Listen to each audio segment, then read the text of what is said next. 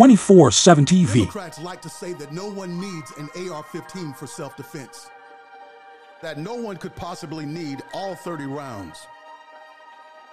But when this rifle is the only thing standing between your family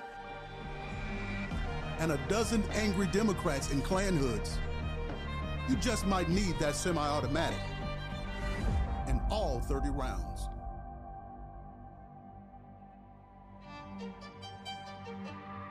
A Republican candidate in Arizona went viral Wednesday with a new campaign ad that shows him defending his home from the Ku Klux Klan. Arizona Republican Jerone Davison, in no uncertain terms, tells voters exactly how he feels about the right to own an AR-15 rifle for self-defense in a video showing his home being approached by members of the KKK.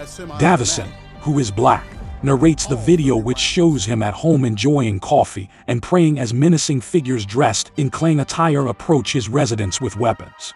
Democrats like to say that no one needs an AR-15 for self-defense, that no one could possibly need all 30 rounds, Davison says, as the Klan members approach. The video then shows Davison stepping out of his home armed with a rifle, which scares the intruders away. But when this rifle is the only thing standing in between your family and a dozen angry Democrats in Klan hoods, you just might need that semi-automatic and all 30 rounds, he says.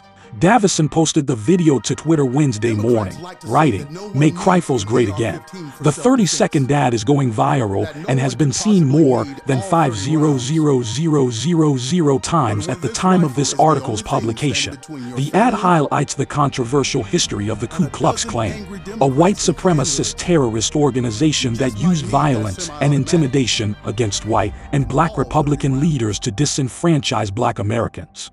The Klan sought to re-establish white supremacy in southern states and supported the Democratic Party against Reconstruction-era Republicans in the 1870s. The KKK re-emerged in the 1920s as a racist and nativist hate group that burned crosses and denounced immigrants, Catholics, Jews, African Americans, and organized labor. It campaigned for pro-segregation Democrats in the South and opposed the civil rights movement through the 1960s. Prominent Democratic leaders have been affiliated with the Klan, including the late West Virginia Senator Albert Bayard, a former organizer and member of the KKK. Bayard later renounced the KKK and said he regretted his membership in the organization. He died in 2010 after serving in Congress for more than 50 years and was eulogized by then Vice President Joe Biden. Davison, a former NFL player, pastor, and speaker, is one of 5 GOP candidates running in the primary election for Arizona's 4th congressional district.